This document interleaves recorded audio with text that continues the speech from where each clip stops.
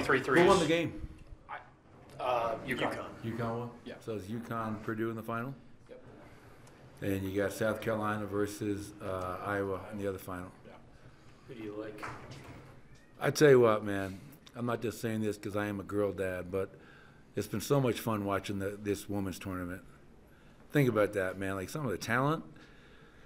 I mean, everybody talks about Caitlin Clark, rightfully so, but Paige, Dawn Staley's team is just, I think they're a brand new starting five and they're undefeated. Juju Watkins, oh my goodness. I mean, the women's game is alive and well and have had a lot of, taken a lot of enjoyment. And the fact that, like, the entire locker room is talking about, was that a foul, was that not a foul? I love that. Like, the viewership, that's really great for those girls. They deserve all of that.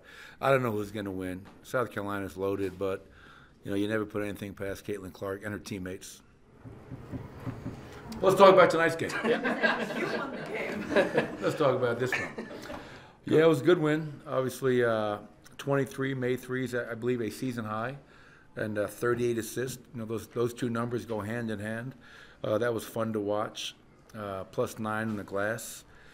And our bench, you know, can't say enough good things about our bench tonight. 58 bench points, and from beginning to end, you know, even the guys that closed, those guys were playing at a high level. So, and Nicola, oh yeah, gets another triple-double. But a good win for us. 4 games to go, and now we got to go on the road and try to get one in Utah. KCP's over 50% from three now in the last 11 or 12 games. What's working for him, and what's sort of getting him into the rhythms that he's been in?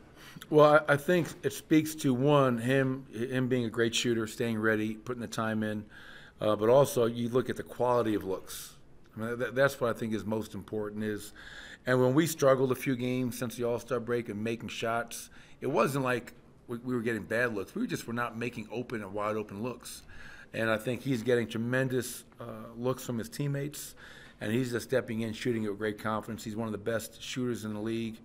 And again, when you have 38 assists on 53 made field goals, the ball is flying, and guys are really trying to get their teammates the best shot possible.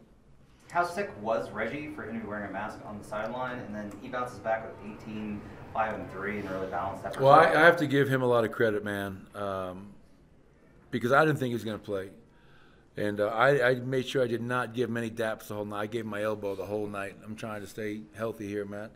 But I didn't think he was going to play. For him to go out there and get 18, 5, and 3 and shoot the way he did in 24 minutes is just amazing, and a testament to his toughness. And that allows us, I think, obviously Aaron didn't play, but having Jamal start, gets Reggie back with that second unit, more of a natural order to things for us. And it was great to have Jamal Murray back. And I was really thankful I didn't have to put him back in. He's on a minute restriction. And I just told Steve Short, I said, listen, man, you can't give me any crap tonight. I kept him well below his minute restriction. So, but it's really good to have Jamal Murray and Zeke Naji back after having both missed, you know, an extended period of time.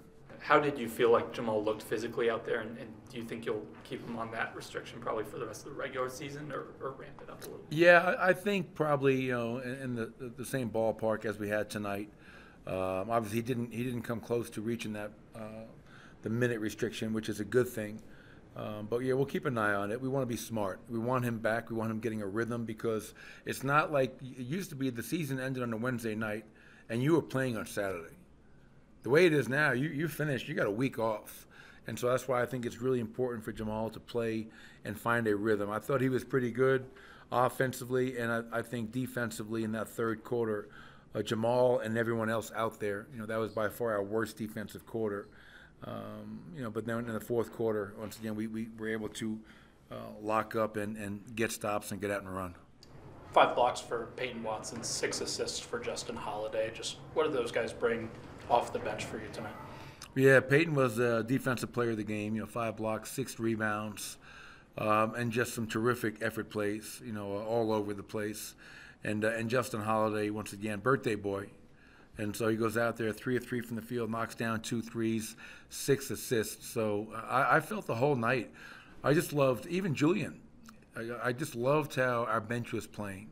They played with real good energy, and they were attacking, and the ball was moving, and the pace in which they were playing with. They were a fun group to watch all night long. So, yeah, but Peyton and Justin, to your question, Ryan, I thought those guys were outstanding. All right. Listen, it's a wrap. Get Jamal and Peyton in here. Was it a foul?